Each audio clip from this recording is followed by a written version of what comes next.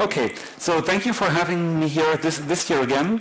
Last year I've been speaking about our about-to-be-released Opensolaris 2008. We released it last April, and the important thing here was that it was the first time we had a fully redistributable Solaris, which was very modular and based on an IPS called a packaging repository, which is sitting on the web, very similar to the technology you were getting with Debian. This was a kind of a precondition to do the things you want to do with Project Cayman, because we needed a modular operating system which you can install easily in the pieces you need. With this precondition, we could release we could ignite the second stage in last November by shipping Opensolaris 2008-11, including a distro constructor. This distro constructor allows you to build a fairly simple and easy custom distribution like I did here on a 1 gigabyte USB stick, where I simply configured some stuff which gives you an Opensolaris with an AMP stack on top, and then, for example, Drupal, with whom I worked 2 weeks ago, because Drupal is a kind of a wonderful content management system. They're here, and the beauty of it, installation is extremely simple, and the download is just a megabyte, which made it an ideal pet project for me to test Project Cayman. So what I did in order to get a full stack with AMP, MySQL, and Drupal is the stuff I'm going to show you here. So what you basically need is the stuff from Project Cayman. It's under a CCDL license from Sun. This is the homepage of the project, and we released the project in its first revision last November. And the requirement to use the constructor is our November release from Opensolaris. What you're basically getting is a simple command line tool, which is fairly robust, which works with a manifest file where you put your information in, and then you can do all the modifications for your own distribution as you like. You can define the packages you want to have in your distribution. You can add additional packages. You can teach it to use stuff from other places, like I've been doing it with my Drupal package, which came from somewhere else. It has plug-in interfaces to do post customizations, and it's using CFS, our advanced file system, with some checkpointing features to restart things if things are going wrong. The thing is kind of slow. It takes easily 3 or 4 hours to build your own distribution, and therefore you're happy if you're able to roll back if something went wrong in the scripts you had. In the simplest case, it's fairly straightforward, but you can do as well advanced things like patching around with grub with your own or boot archive. You already get support for localizations, and you're really getting at the end an installable package with the distro constructor. So here are the few steps you have to do. First thing is you want to beef up your current Opensolaris installation with a package which is called sunw distroconst, which downloads through IPS, and then you're basically ready to go. You need an x86 system, should have 786 MB main memory, and you better have some 8 gigabyte of free space, and actually you better have some 10, 12, 15, because it'll build up the entire file structure, and this takes quite some disk space. Your best friend is going to become VirtualBox, because it'll allow you to test your results without having too many PCs, and VirtualBox works like a piece together with the ISO images you are going to create and with Opensolaris. The information you need to do the job are basically here in this TOI, and I'm going to talk you through the key steps to build your own custom solution. The first thing is, if you want to add your own software and not just to recompose things you're getting from standard repositories, you have to run your own IPS server where you check in your own software, what we basically did with Drupal. This is not a static thing, this is a dynamic daemon, and you just have to start your own IPS server on your box, run it on the port you want to, and in a home directory you want it to run. And then you have to build your own IPS package if you want to do a custom add-on to the stuff. These things are fairly well described in the blog above here, and it's basically about uploading all the files and the directory structure you want your own package to be on. There are some tools out there, some enhancements which you can get from here. The next thing is you have to set up your build environment.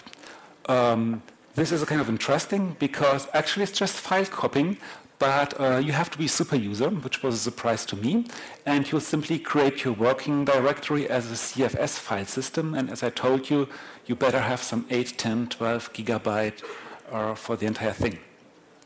Then the simplest way is you're going to use the standard manifest file for the Slim CD, copy it to a place you want it to have, and start patching the things and customize your own distribution as much as you want and as far as you can bear it. What you then want to do is you customize your control file with standard things. You can change your own distro name, give it your own name.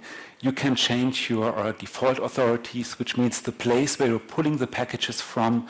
You can add extra packages which you draw from the authority, or you can add different repositories from different places because you may want to run your own public download server.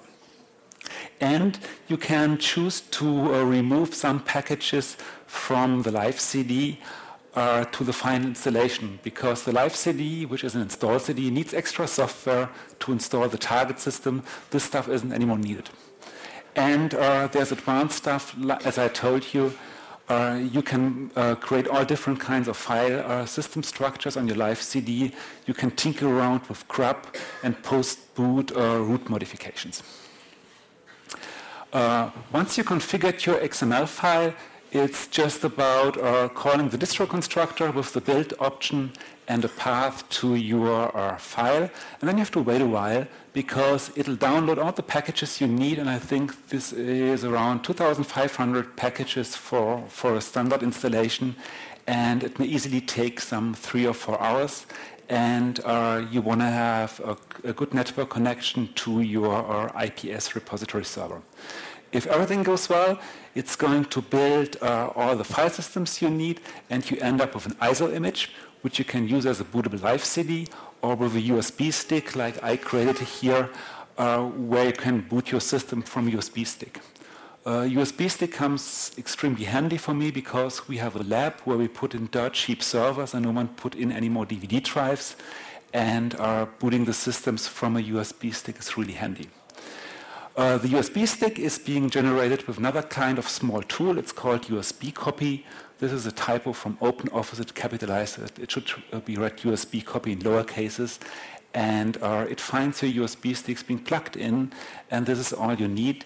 And the real work to do your own custom installation for, let's say, including an extra AMP stack is not more than 10 to 15 minutes typing work, and a kind of 4 to 5 hours wall clock time till everything is being composed. Once you build your media on your USB stick or on a CD, you can use this stuff and you have all packages already on your CD. So you can install a target system like a Drupal content management system without any extra downloads from the internet. The live CD is a kind of special since it has some loopback mounted file systems which are read-only. You won't be able to do everything with the live CD, but you're able to install the entire target stack on any target system. You're getting all the installed software for free. Just click on the install icon and you'll use the custom technologies from Opensolaris to create your target system, including localizations, including all the users and all the dialogues you're getting from standard installation. So this is basically all it takes to build your own private custom distribution, which is actually fully supportable. You can give it to any customer who is running commercial data centers. You can get support contracts for them. It's redistributable. You can give it to anyone. People can use it for free, no obligations. And on the positive side, the full support you can get for carrier-grade data center operating system like Solaris. In the next 3 months, you're going to see that the guys in the project are currently working on bug fixes. They're doing some usability improvements, but there are no big changes there, and they're currently working to support more processor architectures.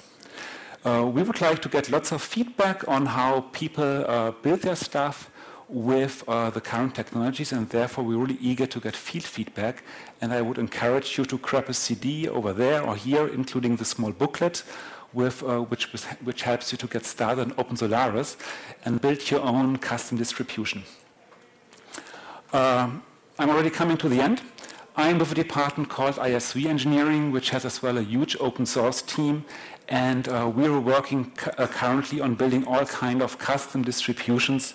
Like my co-worker Jignesh Shah is worked on a Postgres distribution, which is just 200 megabyte as a total image without any graphics in, and he really has an extremely tiny and fast and very intelligent Postgres distribution. You may want to work with it as well. As I told you, anyone can use it. It's free, it's redistributable, and if you're doing stuff where someone wants to go productive with, you can get support from Sun for this technology, except your own packages, because as long as you draw packages from the standard repositories, it's basically just a standard Opensolaris technology. So, oops, I want to go back one slide. So this basically brings me to the end. Thank you for listening. And as you probably already realized, just be aware that Sun is really turning more and more into an open source company and not just a hardware vendor from California. And we have actually a significant number of open source engineers all over Europe, mainly in Hamburg, the Open Office guys, the MySQL guys sitting around the Baltic Sea, the NetBean guys in Prague. Do we have Roman Strobel here? Nope, he seems on the run. The VirtualBox guys being close to me in Stuttgart, and the Grid Engine guys in Regensburg. This makes in total I think some 200, 300 engineers who are working on our open source projects, plus other people like Amanda Wade, who is working on Leidy, and who wrote just an excellent white paper about scaling AMP stacks. Get it from our booth, from MySQL. Amanda is willing to sign it. And, yeah, so this is basically it. We have some 3 minutes. Are there any questions?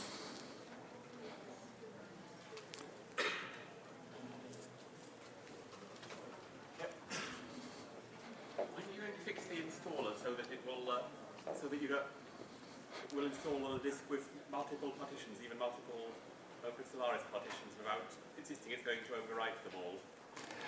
And then let you install your own boot sector, rather than install that and ignore any other partitions that are there. This is something we're working on, and I hope that we're going to ship some results in May, hopefully in November. This is definitely something where usability has been suffering a little bit. And we're really now investing in going into more data center direction rather than in the pure laptop developer direction from the beginning on. Okay, someone else? So thank you for the time. And if you want to play around with it, the CDs are down here. Thank you very much.